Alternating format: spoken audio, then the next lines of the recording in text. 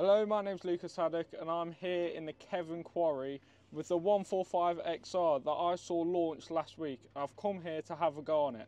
But first of all, I'm going to talk to Oliver Sands, the excavator product specialist, about this new machine. So I'm now here with Oliver and he's going to tell me about this new machine, especially the cab and how big it is for a reduced tail swing machine. Yeah, fantastic to have you here this morning, Lucas. Absolutely. So the 145XR, of course, is a reduced tail swing product operating in the 14 to 16 ton sector. And usually with these products, you'll find that the cabs are shrunk in order to package everything together.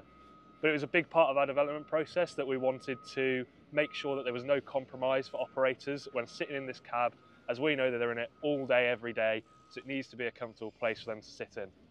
So this is a full-size X-Series cab, the exact same that you'd find on, for example, even our 370X, our larger excavator in the range. And because of that, it features all the fantastic parts that we launched with that excavator. So of course, the main part being the UX display, which is brand new on the 370X early this year. It's a full HD 10-inch touchscreen display and features a lot of customization in terms of joysticks, hydraulic controls, and saving a lot of attachments features. Another fantastic benefit of that is that we've managed to integrate the cameras into the display. So this machine is now fitted as standard with a twin camera setup, one on the right hand side and one on the rear. Those will now, as I say, be fully integrated into the display in a nice HD and a very large display. And we'll also offer a 360 camera option, which adds a third camera on the left hand side and a fourth on the front of the cab, which will then give you a really fantastic bird's eye view display. So for machines like this, where you're working in compact areas such as building sites, you've got fantastic visibility all around, so much safer for people operating on the machine, and you're not going to cause any inadvertent damage to the machine either. That sounds brilliant, Oliver. Would we like to move around and have a look at the Absolutely. front of the machine? So talking about visibility, we can see from the sheer size of the cab on this machine that you've got a lot of visibility from the front. How is that important for you guys here at JCB? Yeah, absolutely. A similar thing to what I've said about the cameras. Obviously, these machines are designed to be operating in tight areas, building sites, road works, places like that where you've got oncoming traffic potentially, you've got operators moving all around you at all times, other machines operating. So obviously visibility was a massive part of the project when we first started. And you can see, obviously out the front, because you've got such big windows on the machine, but also out that right-hand side, there's been a lot of development to make sure that the bodywork slopes in a way that means you have, even without using the cameras, a great view over the right-hand side as well.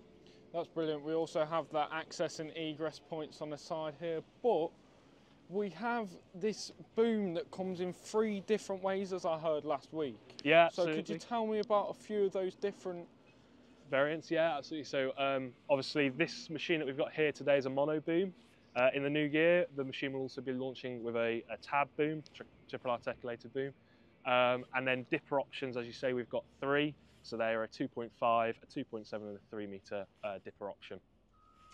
This machine is also fitted with high and low flow pipe work. We have a lot of variants in hydraulic options on this machine that will be available. For example, a hammer line, hammer auxiliary. We can put a merge circuit on it. As I say, this machine's fitted with low flow, and you can also get things like case drain and our advanced tool selects, which enables you to change the pressure and flow of the hydraulic system from within the cab.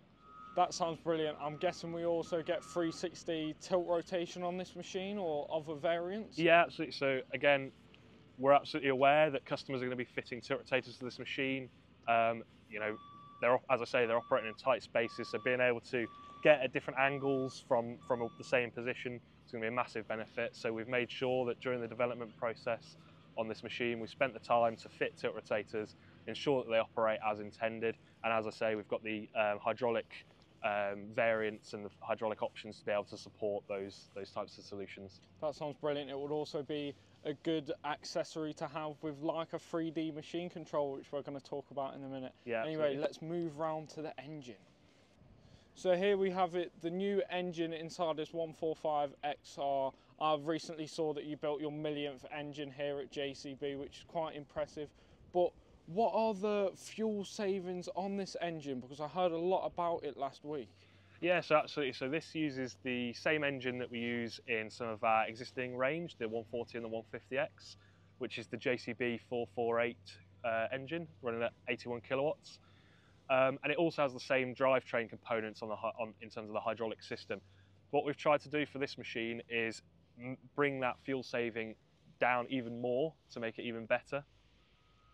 And to do that, we've reduced the running speed of the engine. So on the outgoing model, the JCB 140, we were operating at 2050 RPM, brought that all the way down to 1700. What that means is obviously a fantastic fuel consumption reduction. In fact, we're seeing up to 10% in terms of that. So that means about a £2,000 a year saving when you operate on an average duty cycle of about 1,300 hours a year. That sounds brilliant. I mean, a £2,000 saving is really a lot of money when it comes to a machine like this. But let's move around and look at the reduced tail swing. So obviously here we have it, it's a JCB machine, but we also have a very reduced tail swing. I'm not used to seeing this much track on the back of a machine on an excavator. Could you tell me about how this would benefit anyone having a reduced tail swing machine? What different applications would it be used for, really? Yeah, absolutely. So to start with, I suppose the facts. So the tail swing on this machine is about 27% shorter than our 140X, the conventional tail swing model. So that means in total it's about just over 1.5 meters of tail swing. Obviously, massive reduction when compared to the conventional model.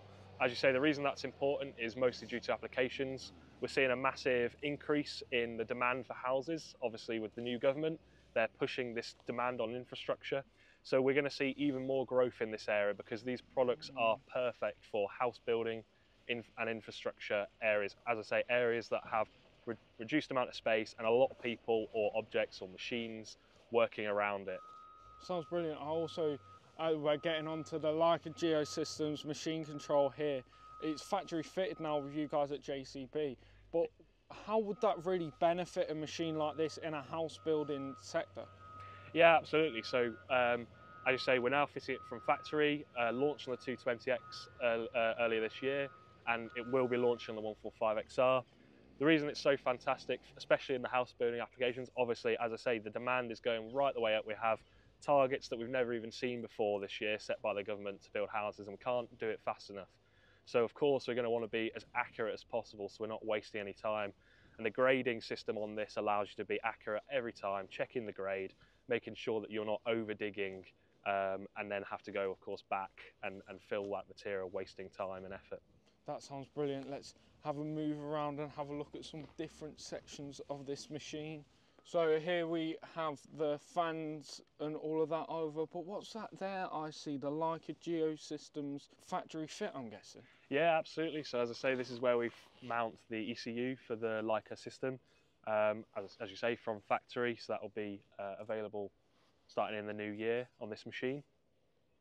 Yeah, that's brilliant. But could you tell me a bit about the whole fan setup we have in here? Yeah, absolutely. So as we say, when we bring the counterweight in, we're effectively squishing all the components in a small amount of space.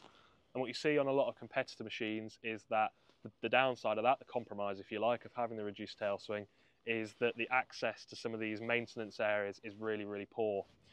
What we've tried to do here is ensure that that's not the case with these huge steel doors here.